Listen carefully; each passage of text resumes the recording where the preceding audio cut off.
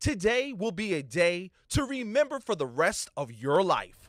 The Pro Football Hall of Fame is excited to present the heart of a Hall of Famer program connected by Extreme Networks. With over 100 Hall of Famers participating, we have reached 47 states and countries all over the world, sharing the message that football is more than a game and can teach Americans important life values like commitment, integrity, courage, respect, and honesty. You have to make right decisions even when nobody's watching you. Well, respect is not just given out. It's not handed out like a brochure. It's earned. Today, you are presented with an opportunity to meet and learn from one of the greatest football players of all time. But more important than that, the chance to see that their Hall of Fame life wasn't given to them. They didn't roll out the bed great. They put the work in, on the field, in the weight room, in the classroom, in their communities. They made themselves a Hall of Famer on and off the field. Your feet can't take you where your mind's never been. Because you can make it, but it's just gonna take a little hard work and some effort and the drive and determination. And today, you will learn you can do the same thing they did. You don't have to have a gold jacket or a bronze bust to make a difference in the lives of others. It's your decision whether you want to be a successful student, son, daughter, brother, or sister. If attitudes are contagious, is your attitude worth catching? It's integrity as well, because when you decide to pursue something and you don't quit, that says a lot about you. Commitment to excellence. We can all aspire to be the best. Welcome to a once-in-a-lifetime program, the heart of a Hall of Famer program, connected by Extreme Networks. You know, I once heard someone say that the brain is like a switch. If you believe you are something, you embody it. You embody that feeling, that thought. You start to move differently, think differently. Success in life is about having the proper belief system. You got to believe in who you are. You must believe in yourself. There were so many other people that believed in me too, and I can't stress the importance of that. You got to have people that are cheering you on along the way. But none of that matters if you don't believe in yourself. To get to this moment, I had to believe in myself, and I had to believe in myself a lot. So in closing, my message to everybody tonight, we're all here to sacrifice our lives for the sake of others. Some sacrifices can be as small as paying for someone else's coffee, or as great as risking your life for your country. No matter where you fit on that spectrum, I encourage each and every one of you to start with a small but great practice of believing in yourself. You can't wait for somebody else to validate your purpose. You have to believe in yourself. You can't wait for somebody else to tell you that you're great. You have to believe it yourself. You can't wait for society to tell you you're beautiful or that you're a good person. You have to believe that for yourself. I thank each and every one of you for believing in me and my dreams. Because of you, my legacy lives on. Thank you for this incredible honor. God bless you.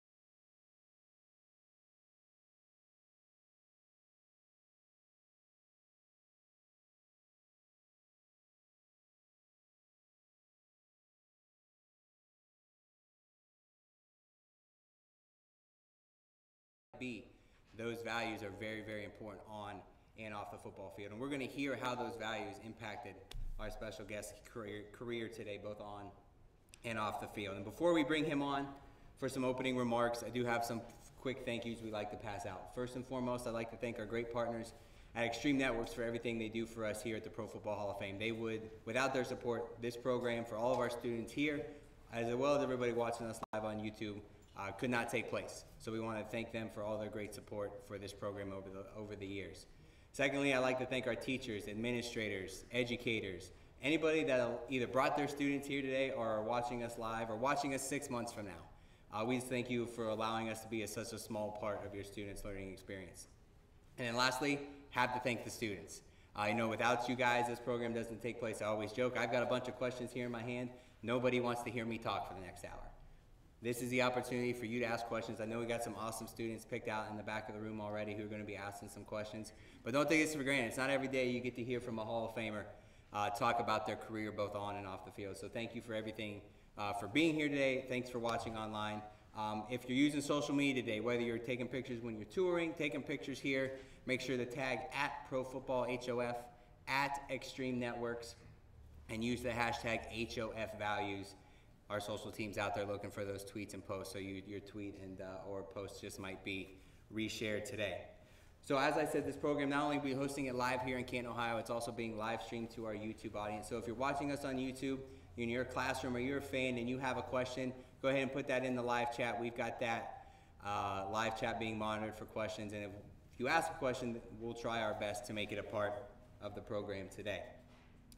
So with that being said, I am now proud to welcome a 15-season NFL vet, 53 career interceptions, and 203 games played, a 5-time Pro Bowler, a Super Bowl champion, and a Hall of Famer. Please welcome Hall of Famer Ty Law.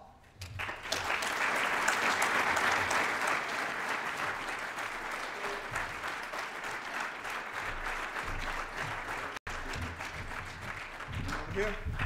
All right. How you guys doing? All right.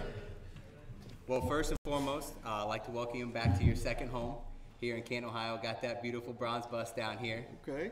That look like me, guy? A little bit. He do a good job now.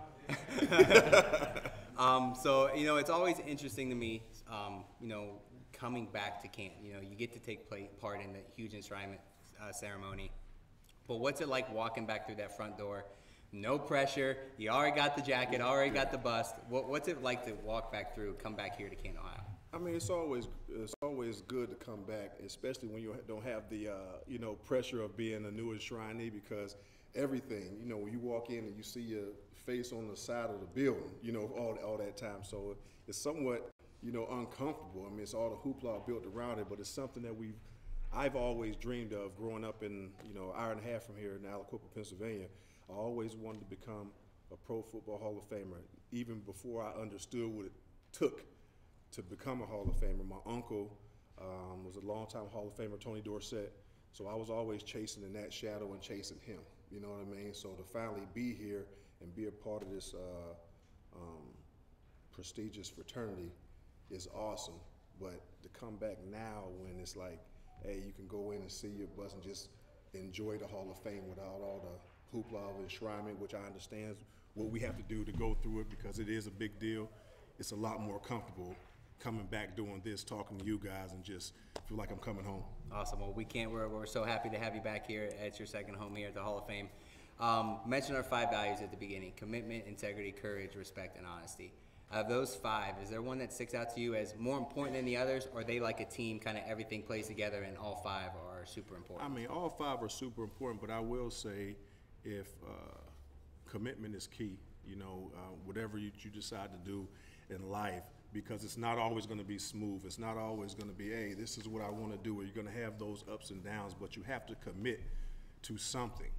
And whatever that is, you have to stay with it, because believe me, whether it's in your personal or professional life, you know, you're going to have some ups and downs. So commitment has always been key. In order for me to, you know, have success both on and off the field, I had to be committed to the plan.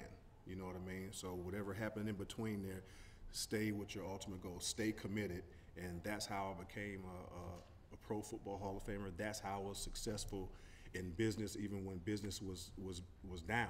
Hey, I had to stay committed to the fact that where we're trying to go, and that's how I was able to exit successfully in my first business, which I sold a few years ago. So you just heard it right there. It took my next question was going to be, how can you compare to that to using commitment on and off the field? And you heard it right there. So you're looking at a Hall of Famer who has succeeded at the top, individual success level in the game of football, showing how important those values are both on and off the field. So with that being said, we're going to open it up for some student questions. So whoever's up first back there, don't be shy. Don't be shy. Go ahead and step up to the microphone there. All right, there we go. There's our first. Go ahead and state your name, the school you go to, and then go ahead and ask your question. Go ahead. We got you. We can hear you. High school, and the question I have for you today is there a player in the game today that you think reminds you of the way you played? That's a good question. Yeah, that's a good question. I see some similarities in certain players, but you understand the rules are different. And I always say, if I played today, I probably wouldn't get no check. I get fined, because I like to hit people. So you can't really do the same things now that you did when I played, as far as the pass interferences and stuff like that, and just the physicality of the way I was taught to play the game. But I look at Stephon Gilmore. He's one of those guys that, he can pick the ball off. He can play physical. He can run with anybody. He might not be known for his top end speed. Neither was I. I was never looked at as a Deion Sanders type of speed or a Champ Bailey, but I played the game a certain way. So I think, being physical, aggressive, I would say Stephon Gilmore fits the mold that can kind of blend in any way, anyhow that he needs to cover whoever he needs to cover. So Stephon Gilmore, I'm a big fan of his. So, you mentioned there how, the game has changed, obviously. Mm-hmm. But what excites you about the game that you see every Sunday, Monday, Thursday on the TV or in person? What excites you most about the NFL today? Is it the players? Are you watching the corners every play? Yes, are you watching? Are you just I'm just a fan? Are you critiquing like, oh, I see what he did wrong there? You can't help but critique, as a player, and what's going on. So I'm a fan of just the NFL as far as how they're going about their business. As far as keeping the guys healthy, you can play a lot longer and make a lot more money for a longer period of time. What they're doing to protect players. But at the same time, it's kind of contradicting. I'm like, is that football? How are you going to not hit him if he touched the ball? You know what I mean? You can't wait till he gets two feet on the ground before you, take a shot at him. So that's different. So I'm always interested in the new nuances and the way the game is being refereed. I love the points that's being put up, these new dynamic quarterbacks that can run, which is different from when I'm playing. You've seen more and more guys like the Patrick Mahomes, the Lamar Jacksons, and they're changing, the way we see the quarterback position and the way we play football, the way defenses are being called. So that chess match between guys like that who's actually changing the game from a individual and a positional standpoint is always interesting to me. All right, we're going to go to our next question from our students in the back. So go ahead and step up. Like I said, state your name, the school you go to, and then go ahead and ask your question. Hi, my name is Elijah Gervins. I also attend Akron North High School. And the question I would like to ask you today is, what excites you most about the future of the NFL? And what is one thing you'd like to see changed? So right on topic, we've talked about obviously what we see now. You've talked about how you've seen it change from when you played. What's that next step? What's that next thing that really excites you about the future of the league? And is there anything that you might want to see change? You know what? I like the direction that they're going. It's always, something new. Is after the owners' meetings and officiating meetings, like what are they gonna do to enhance the experience, of the game and with the product that you put out on the field.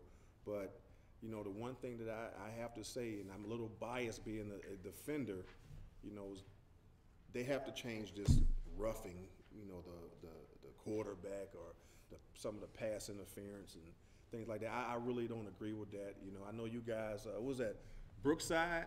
Y'all color's red, right? You know what y'all look like right now? A bunch of quarterbacks at practice. A bunch of quarterbacks at practice, because that's what they wear the red shirt. That means you can't hit them. So it's like they're in the game, you can't hit them either because they got the red shirts on, because you know it's like off limits. Do not touch the quarterback or you might get fired. You know what I mean? But I think they need to change that, because this is you know, football. We know we signed up for. I understand, you know, protecting the quarterback, but I would like to see that change and say, hey, you can't be as lenient just because they play that position. And I think it's not fair to the guys that's rushing the passer, where they end up, you know, getting suspended or for a play or losing money because, you know, they hit the quarterback. So I would definitely like to see that changed.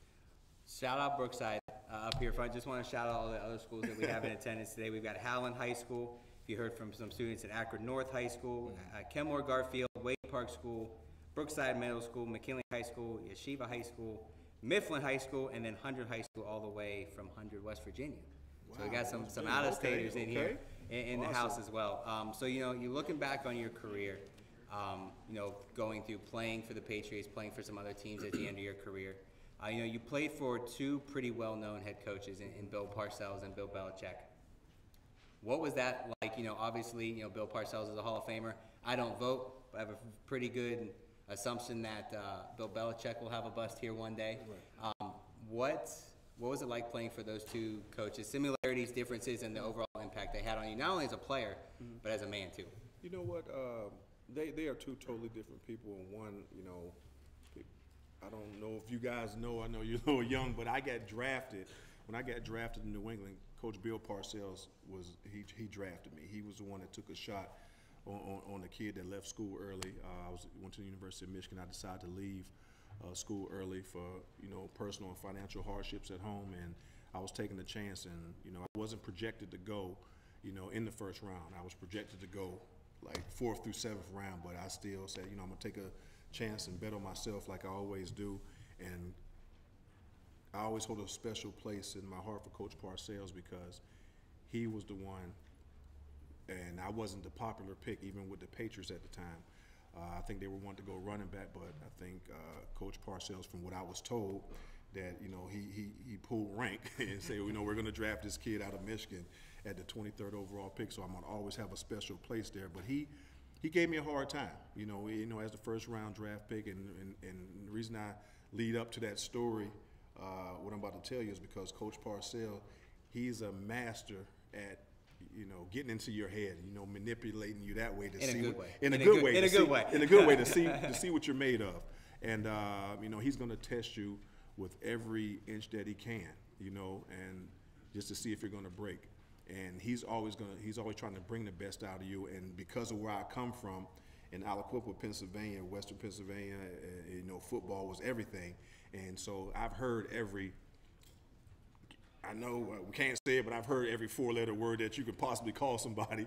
And, you know, where I grew up, you know, that's just the way it was. So he used a lot of language and things like that to try to get up under your skin, and it worked. But if you couldn't handle that, pressure, if you couldn't handle the way that, you know, he spoke to you, you know, it was going to be a long day, a long week, a long month, a short career, you know, when it comes to Coach Parcells. But when you're talking about Coach Belichick, and I think that's why they work so well together, Coach Belichick, he is the best, the absolute best that I've ever seen when it comes to game planning, the X's and O's, about the strategy and the strategic planning, you know, for the next game. You never know what's going to come up next. We might be in week, you know, 8, and we haven't seen anything. We go back to a training camp, something that we haven't worked on at all. We might go back to something that we might have worked on, you know, temporarily or shortly in training camp. You know what I mean? And that's just the type of guy that Coach Belichick is. He's always preparing for the next game, and best believe he's going to put you in the best position for you to have success. So, you know, they were totally different coaches in a sense where he is going to get the best up out of you for maximum effort. It doesn't make a difference what's being called. When I'm talking about Coach Parcells, go out there, get the job done by any means necessary. You know, that's how he's approached it. Coach Belichick is, I'm going to put you in the best position. They're going to run 1, 2, or 3 things out of this situation in this formation. Hey, go out there and do it. But he's going to give you like that cheat sheet, you know, for you to go out there and be successful. You just go out there and make the play. Coach Parcells is not going to give you a cheat sheet. He's going to go out there and tell you better go do it or you're going to get fired. How did those lessons help you, off field? You talked about, getting into businesses and everything like that. How did those lessons translate off the football field? I mean, it translates a lot because in business, I've always wanted to, work for myself, when I got done playing. But things that I don't understand, I put into a football context so I will understand it. You know what I mean? So it's like teamwork, commitment, follow through, knowing that you can't be successful without the team. I couldn't be successful without my defensive line up there rushing the passer. I couldn't be successful without Teddy Bruschi telling me, hey, Ty, this is what we're doing right now, my linebackers. So I kind of took that approach in the business, knowing that no matter what I got into, I've been playing football since I was 7 years old. I retired when I was 37 years old, so that's 30 straight years of football. Okay, what do I know besides football? I had to humble myself. I had to get good people around me that did things that's better than what I can do or know more than me, and I think that's the part of being successful, is surrounding yourself with like-minded people and not thinking you're the smartest guy in the room. And so I've learned that by being an athlete. I know what my job is, but I can't be successful in my job unless he is being successful at his job. And that's what I carried into my businesses and what I do to this day. Awesome. All right, we're going to take some more questions from our students here. So go ahead and step up to the microphone. State your name, the school you go to, and then go ahead and ask your question. My name is Morris Corbett. I am also another student from... I'm another student from Akron North. My question is, how did your success change the relationships that you had? Great question.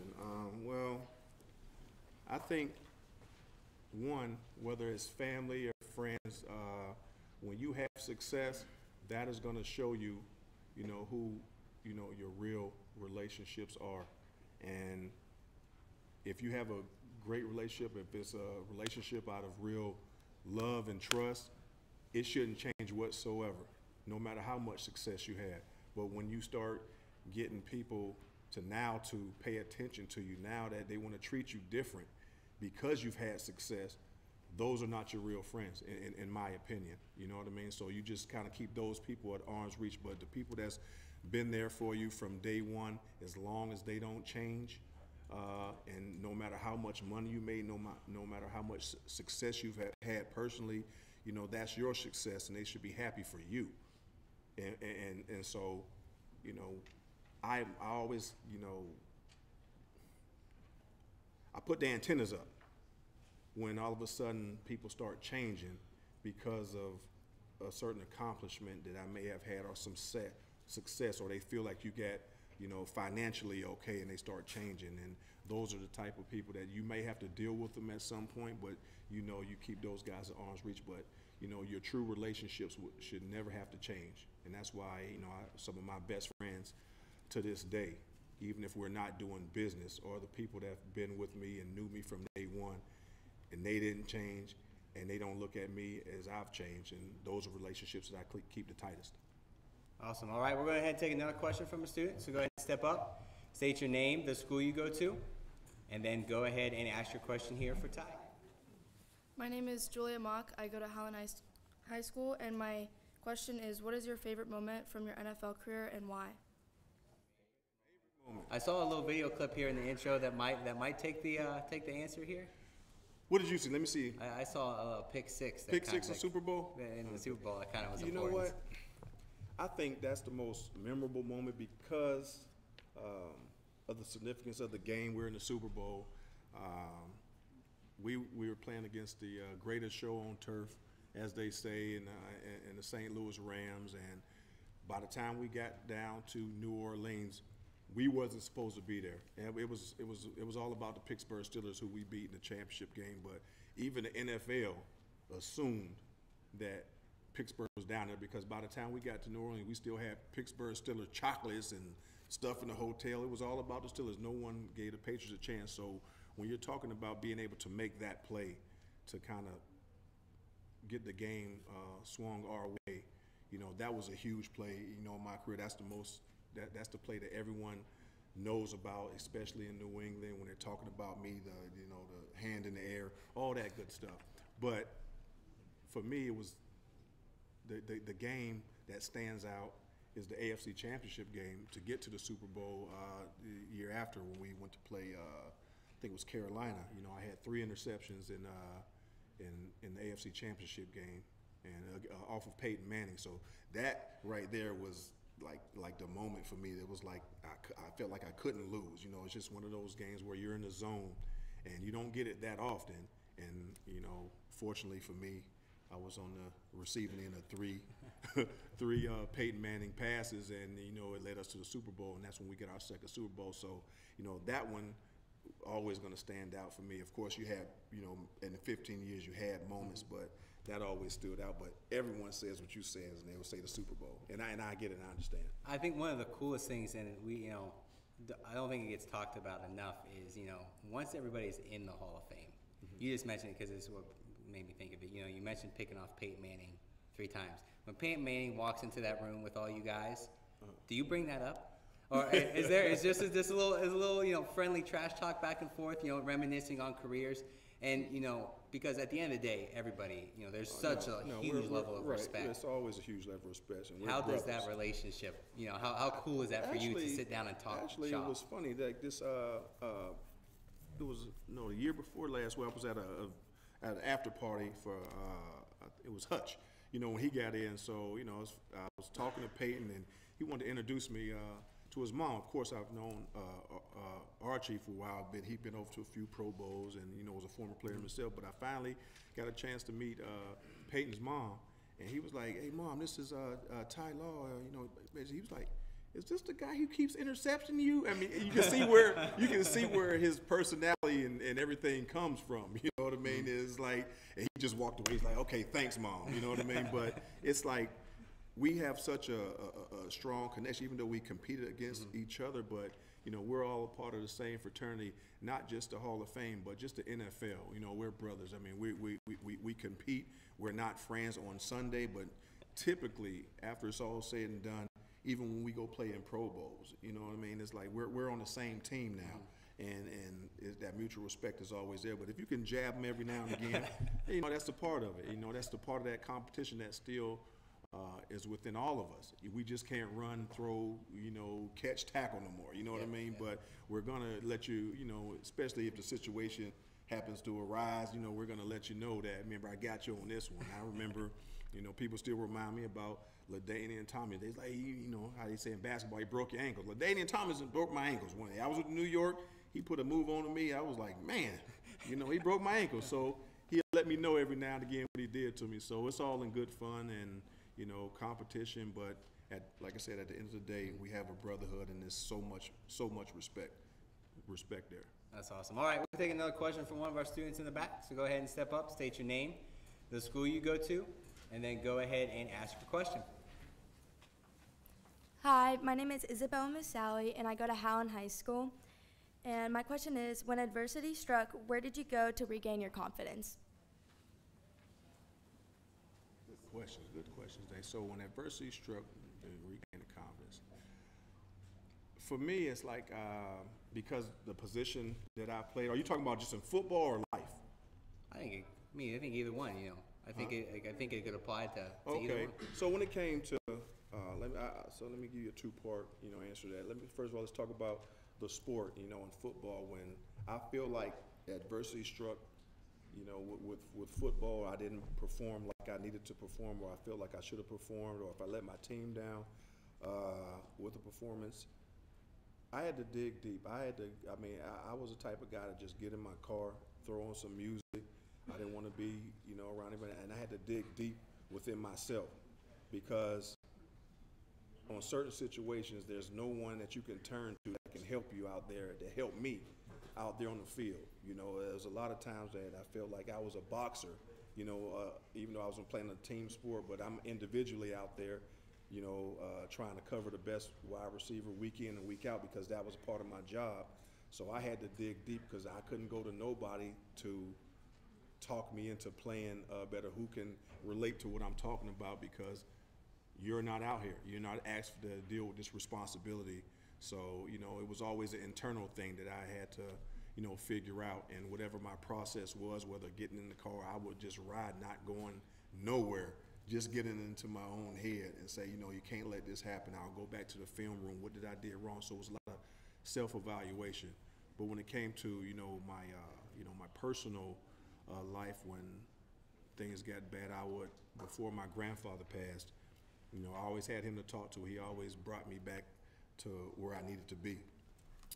So that was huge to have a father figure, an influence like my grandfather, and he taught me how to be a man. He told me how to take a step back. Everything that I know before he passed along to me. I didn't have my biological father in my life, at the time. So my grandfather stepped in a big way and told me right from wrong. So he was always that, person for me.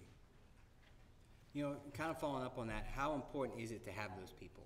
For example, on the field, you kind of took everything in. Right. I get that. Getting in your car and just going nowhere. Right. It's just a way to. Some people golf. Some people go hunt and sit in the tree stand. Some people just ride in their car to kind of debrief. But when you go through rough patches, how important is it to have that support system? Whether it's a coach, a teammate, a parent, a grandparent, how important is it to have those people behind you?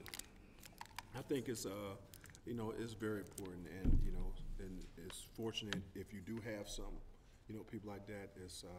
But it's also, I know, friends that didn't have that support system. But I mean, having a friend or somebody that you can trust and talk to, they don't have to be a professional. They might not even have to be on your level, but to have somebody that you can trust, and that's the hard part, is finding people that you can really trust, confiding, that's gonna not judge you and things like that. So, I felt, free no matter what my flaws were, when it came to my grandfather and, certain mentors, that you can be vulnerable and not be the tough guy, not be the football player that's supposed to have all the answers, you know what I mean? So I think it's very important in life to surround yourself with people, that you can trust, that you can lean on, and look at you as just for who you are. Whatever your name is, just looked at me as, not Ty Law. They just looked at me as Tawan, which is my birth name, guys. It's Tawan. So, just to have somebody in my corner that say, okay, that's just Tawan,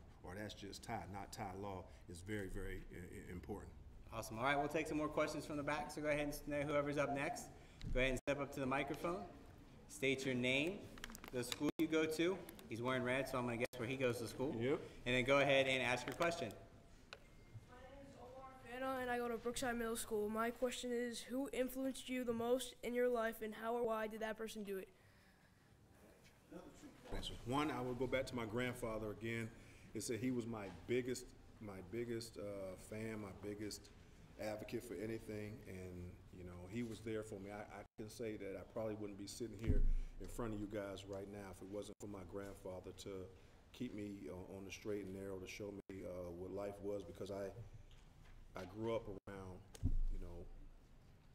it was a tough neighborhood. You know what I mean? I love my hometown with all my heart, but it was pretty tough, from the drugs and violence, and the people, can tend to, veer the other way. So, he kept me grounded in that. Like I said, he was that voice of reason of why I shouldn't do this, why I shouldn't do that, and he gave me an example of, hey, if you do it the right way, you won't end up dead or in jail. And there's plenty of examples to look at.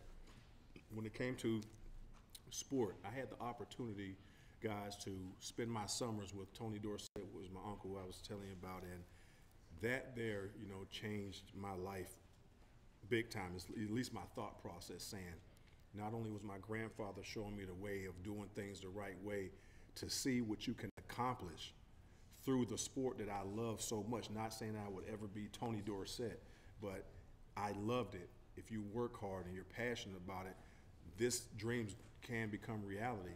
So just getting to spend a couple weeks in Dallas, Texas, every summer for a few years, it really was a big time motivator for me to be able to sit there and talk to a Hall of Famer, to live like, hell, I'd never seen a pool in the ground at that time. I mean, he had an in the ground pool. The only time I seen that is at the public pool where I grew up. You know, when you seen one in the ground, if somebody had in their yard, it was that kind that you, big bathtub. Yep. You know what I mean? Yep. Just sitting on the back, and that's what your swimming pool was. So I was able to experience, you know, things like that, and that just motivated me to want to keep going and keep going and keep going to see how far I can take this thing. And I always wanted to be a professional football player. So I have to say Tony Dorsett was a major, major influence in my life. You know, and I don't think he knew it until, you know, my Hall of Fame speech, when I had to let him know personally what he meant for me. And you know, not every day, you know, not everybody has an uncle who's a Hall of Famer. So to have that support system is huge. And you know, just from that short part there, you can tell how much of an influence he had. And you know, you mentioned it a few times, you know, knowing where you came from, hearing your enshrinement speech, talking so much about Aliquippa. You know, why is that? You know, your home city so important to you, and what's that community like? You know, here in Ohio, we're reaching state finals in football. You know, football, high school football is at its peak right now in the state. So, you know, growing up and playing high school football in that city, what was that community, that upbringing like for you? It was everything, because you know, outside of that, it seemed like that was the only time, guys, that the drugs, the violence, the killing, the shooting, whatever that might be going on, that's the only time that it stops. That's the only time where you can sit there and really have peace of mind and saying, hey, this is Friday night, no one's gonna get into anything, this is the football. You know what I mean? And that's just the way it was growing up. You know, I see this show, the Friday Night Lights, and they talk about Texas, and that's where it's at. No, that's Pennsylvania, that's Ohio, that's right here in our little bucket. You know, and you think about, you know, the guys that's in the Pro Football Hall of Fame. You know, Pennsylvania and Ohio make up a lot of them. You know what I mean? So the football is just not Texas, Florida, California. This is a football hub, but that was our getaway. You know, and that was being in the pros, where I grew up as a little leaguer, you know, 7, 8 years old, starting playing. The goal was to eventually play on Friday night for Aliquippa High School. They were our professional athletes, and so it meant everything, you know, to be able to represent your city, to, you know, show out for the guys that preceded you. You know what I mean? That puts the pressure on you, because I'm telling you, if you lose, oh, you have grandmas and everybody cussing you out. You know what I mean? They're like, oh, yeah, they ain't worth a damn. You know what I mean? That's just how it is, because you're expected to win. But I loved it, and it helped mold me to this day. And even when I went to the University of Michigan, I love my school, you know, my alma mater. But if you ever watch Monday Night Football, Thursday night, Sunday night, wherever we played on national TV, you know how they used to say, hey, you tell where you're from, just like you guys going up there saying what school you're from. I've never said the University of Michigan not one time in 15 years, because Aliquippa was so near and dear to my heart that every time I said Ty Law cornerback, I said Aliquippa High School. It was no disrespect to the University of Michigan, but you know, I'm Aliquippa Quip through and through. Even, you know, as far as the Patriots, you know, if you ask me what do I bleed red and black from Aliquippa. I don't bleed red and blue from the Patriots. You know what I mean? And because without Aliquippa, I wouldn't be here in the position I am right now. You know, you mentioned your alma mater a few times, and as much as it pains me to say, being an Ohio State fan, you know, going to the University of Michigan, being in that rivalry, which is, you know, I'm a little biased, I assume you are as well, that I think it's the greatest rivalry in all of sports. Absolutely. What was it like being a part of that, you know, seeing, you know, the successes that you had in college when you were there, and then now seeing the rivalry today? Obviously, we're looking at, you know, pretty much another semifinal playoff game that's going to happen here in a couple weeks. I mean, it was huge, and the crazy part, I didn't realize the rivalry, even when I was getting recruited out of high school. Michigan was actually, you know, the last hurrah. I was planning on going to ACC, but I said I was going to take my last official visit to Ohio State. I said, okay, I got one more left. Let me go on there. One of my buddies from high school was playing there. I'm going to go, and they begged me, and I'm like, it's just a visit. I said, I'm going to come to Michigan, but I'm going to take my last trip, you know, and they started giving me all the history and just his emotions and attitude when it came to me going to take that visit. Like, it was going to be the end of the world. I'm like, okay, all right, I'll just stay and just go to Michigan. But I kind of understood right then that it was deep. And by the time I got up to, you know, Ann Arbor and going to school there, it was like we were preparing for, it seemed like we were preparing for Ohio State, and we'd play them at the end of the season. And vice versa, because, you know, one of my buddies was a starting safety at Ohio State that went to Aliquippa, and he was saying, oh, it's all about this.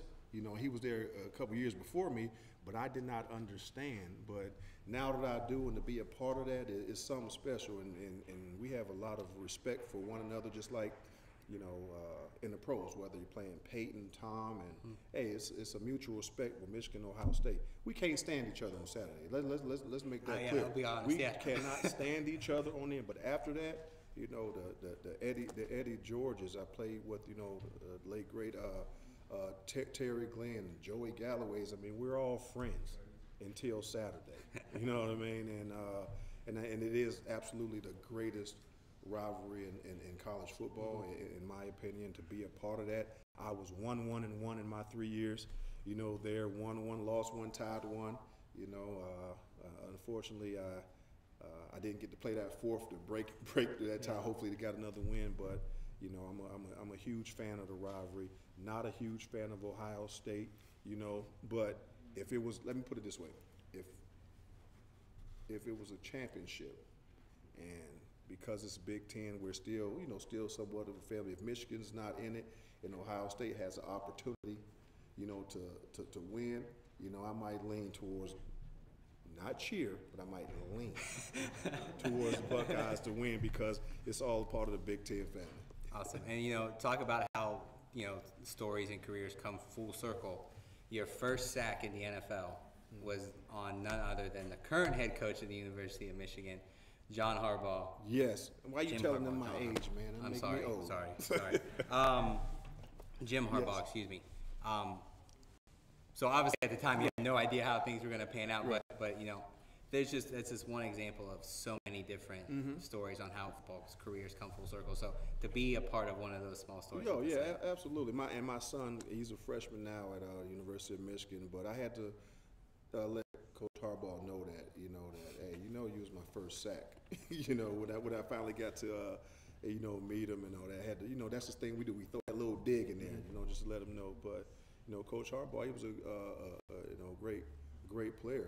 Both college and the pros, had a long career, and now he's doing well at the University of Michigan. I'm glad that he stayed.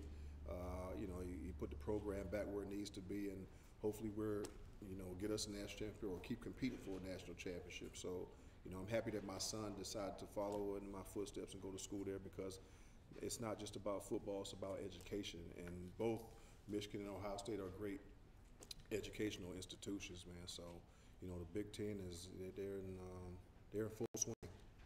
I got another question here coming from the live stream. Kind of going back to Aliquippa. Okay. Darrelle Revis, first year eligibility to be in the Hall of Fame this year. Played together with the Jets in 2008, both from Aliquippa. You talked about player after player coming out of there, but how cool was it to see him succeed, and how bad would you want him to have that gold jacket just like you do? I mean, it's a matter of win for Darrelle Revis, because he's going to get the gold jacket. He absolutely deserves it. Being from Aliquippa and the lineage of people. Mike Dicker was first, then Tony Dorsett, now myself, and Darrelle Revis a couple years after me. And I really believe that he should be a first ballot Hall of Famer. But I'm not a voter. I just have my voice in the Hall of Fame. But hey, this guy was the real deal. And for us to both be from Aliquippa, him looking up to me when I came in, what I mean, also wearing number 24, for us to be able to play together, because I had an opportunity to go back to New England, and we were in the negotiations, and I was already there. I had the 3 rings in the 10 years, and the championships. But I said, this is an opportunity to go back, and I'm on the swan song of my career. I'm on my way out. So I'm like, 2 guys from Aliquippa starting on corners, 12 years apart. I got to take advantage of that. I got to go down. Plus, Eric Mangini, You know, he was my defensive back coach at the Patriots, so I had the opportunity to go play with Darrell Revis. So to have two Aliquippa boys, you know, man in the corners at one time, like I said, 12 years apart. You know, he was on the come up, I was on the way out, and now for it to come full circle, and he ended up going to the Patriots for a year and getting a championship. You know, and I helped facilitate that as well. You know what I mean? For him to go there and get his championship, you know, he was a hired assassin, one of the best to ever do it, and now to be in a position and will eventually get into the Pro Football Hall of Fame, it's going to be not only big for him and his family, but big for our community in Aliquippa, because everything is about community. You see how many people came out, you know, for me, right up the street. I'm talking about busloads and busloads of people. It's going to be the same thing for Darrell Revis, and you know, I'm excited for him. I'm excited for him. Hopefully, I get to go and surprise him and do the knock again, because it would only be right if I was to do it. So I'm putting that out there right now. I got to be the one to knock on that door, you know, for Darrell Revis when he gets in. You mentioned that you got the opportunity to do that for Richard Seymour this year. You know, to receive the knock yourself, right? To then be able to give the knock. What was that moment like for you? And you know, how do you balance on, you know, the reward factor? Like, was that more rewarding than getting the knock and being able to do that for somebody else? You know what? I mean, to get the knock, because that's what you've been waiting for, and you got to realize that I wasn't one of, you know, the guys that got the knock the first time I went out. I had to wait. So I mean, it was a little more special when you never know when you're sitting there waiting. I got in on my third opportunity to get in, but all that's out the window when you finally get in. But you know, you're waiting for that knock for David Baker, but that was his thing, and with the new president of the Hall of Fame, and because of the pandemic, and they had some success, you know, with, you know, showing up at people's house. Of course, you have to plan it with the family and all that. That's the hard part. But I had a personal relationship with Richard and his wife Tanya, and like I said, we have the same financial advisors and stuff like that. So it was kind of an easy transition. But to be able to give him that knock, him unknowingly what was going on, and me showing up with the gold jacket, I think that is a staple from like for years to come. I mean, it should always be like that, because when another Hall of Famer, being that is such a exclusive fraternity, when another Hall of Famer knocks on your door and brings you in, I think it makes it that much more special, especially somebody that you know. So I was honored to be able to do that for Richard as a brother. You know, we won Super Bowls together as personal friends, and I think it has to stay that way. It has to stay that way, because that's what I think is more memorable, like that, coming from Hall of Famer to a Hall of Famer.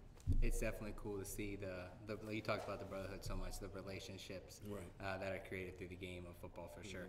We got time here for a couple more questions, so we're going to send it back here to our students for our next question. So students, whoever's up next, go ahead, step up to the microphone, state your name, the school you go to. I think he's got red on too. And then go ahead and ask your question. My name is Alex Era. I go to Brookside Middle School. And when did you know that you had to walk away from the game? What's that transition like, walking away? Man, you know what? I got to say it again. Y'all pulling some good questions out today. Like, when did I know it was right? Because you know what? I knew because of the way my body felt. But sometimes you don't listen, because this is what you do. This is what I did, you know, for a living. This is the game that I love. But I knew it was time to walk away when I kept, you know, getting injured. I've never had a hamstring. And I thought of everybody, a hamstring? Oh, man, you soft. I ain't, you know, because I never had a hamstring.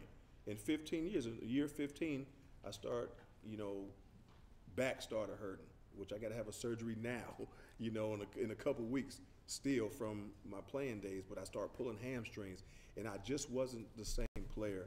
And as hard as it is to admit that, you know what, you just don't have it no more to play at the level that you're accustomed to playing to, I had to start listening to myself and my body, and that's what really did it. I had an opportunity to come back the next year after my last season shut it down. Even the whole season went by, I got a call again because people thought I was in pretty decent shape to come back and maybe help someone. But you know, if I couldn't play at the level that I'm accustomed to playing with, that there was no way I was going to go back on the field. I didn't want to be at the end of my career being a journeyman, jumping from team to team, you know, for what? And my body told me that it's time to move on because everything is physical. If you can't run, if you can't jump, if you can't cover, you know, and help your team, it's time to go. And that's what happened to me. It was time to go from a physical standpoint. Mentally, I felt like I was still sharp enough to play, but physically, I couldn't do it anymore. You know, you would have went out there and you could probably beat me and outrun me at that time when I was trying to shut it down. All right, we'll I go had to to recognize that. We'll go to another question from our students in the back. So go ahead and step up to the mic, state your name. Looks like we got another Brookside Cardinals? Brookside Cardinal. Go ahead and ask your question. My name's Ryan Alval, and I go to Brookside. My question is, what was it like growing up with Tony Dorsett as your uncle? You talked about Tony and his impact, but did you know as 7-year-old Ty that your uncle was Tony Dorsett, the great running back for the Cowboys?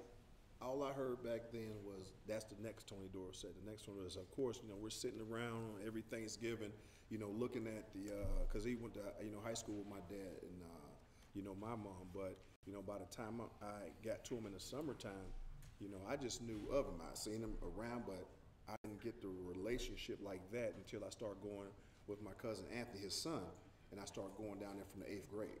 So prior to that, he was just much of a myth and a legend because he was busy living his life as anything else. Of course, I was with my cousin Anthony when he come spend some summers, there. But then as we got older, started chasing our dream, we got to go down there when Anthony moved to Dallas. When he was living with his mom before, then he moved to Dallas with his dad, and that's when I started coming down, and that's when he really had the impact, on me to be able to sit there and talk, being able to work out with him. I'm working out with Dallas Cowboys, Everson Walls and Eugene Lockhart, Tony Hill, the late Ron Springs. I'm just, Ken Norton.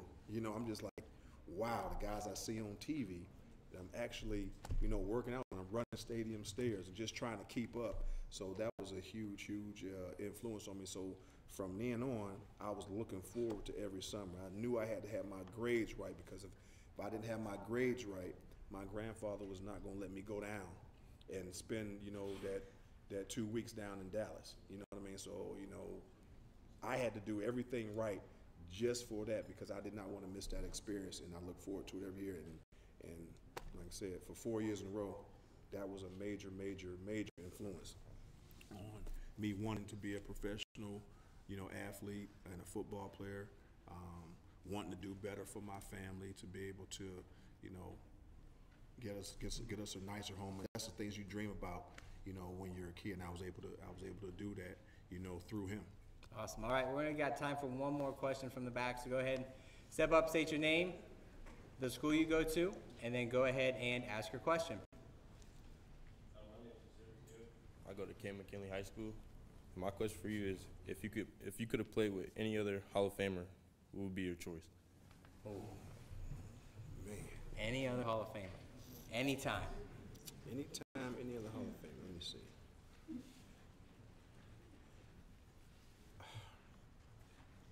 Man, wow, I'm stumped. I'm stumped now because it's funny that we talk about who we would love to play with.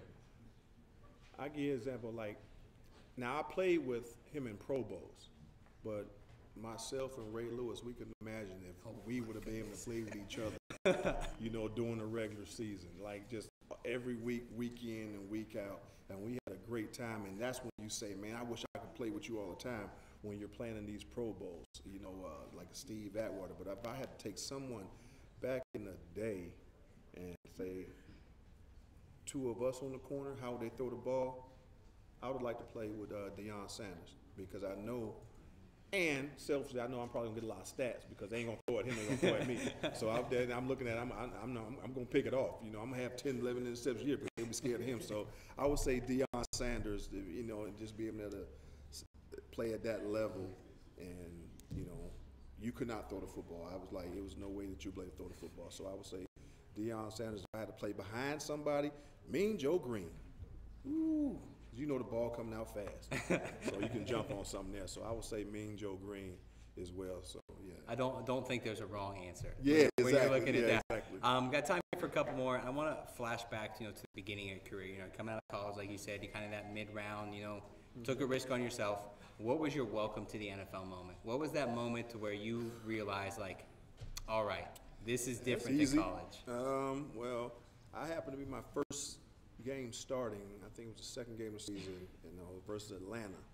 My welcome to the NFL moment is when I tried to show out and run up on Craig Ironhead Hayward. I know you guys are a little young, but those of you that are not, I tried to run up on him because on film, what we say, eye in the sky don't lie.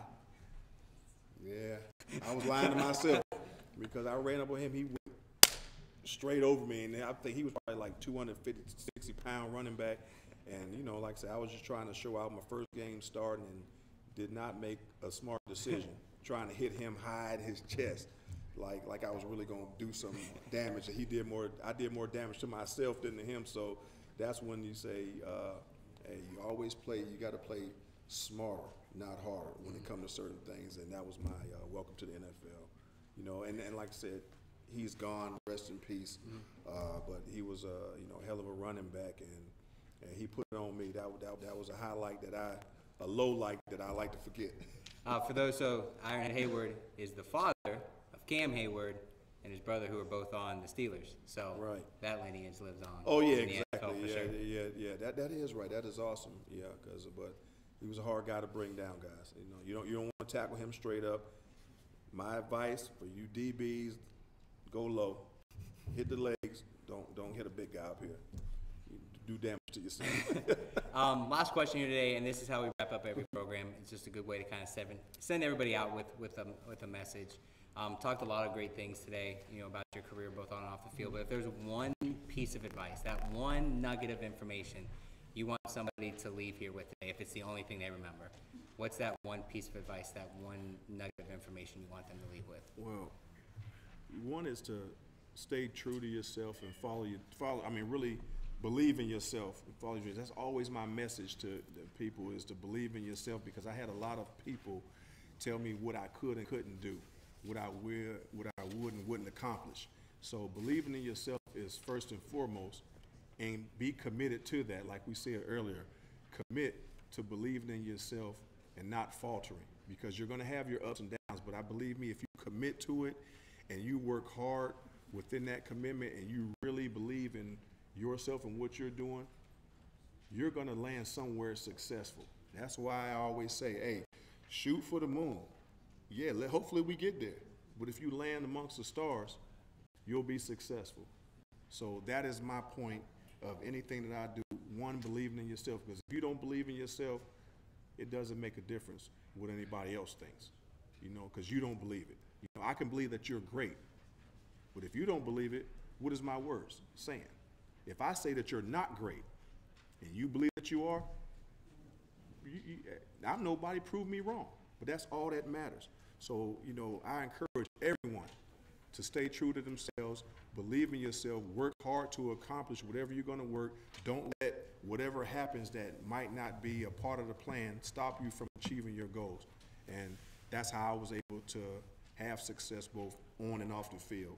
And I want to carry that, to my next venture, knowing that it's not going to be easy, but I'm going to believe in myself, and hopefully something successful will happen after that as well. Awesome. Well, with that, we're going to wrap up this installment of the Pro Football Hall of Fame's Heart of a Hall of Famer series, Connected by Extraordinary with the Hall of Famer. Thank you, guys. Appreciate it.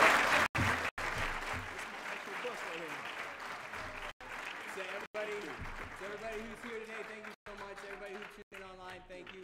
Ty, thank you so much. Thank you, everything you do for us here at the Hall of Fame. Thank you, guys. Thank you, everybody. We'll see you next time.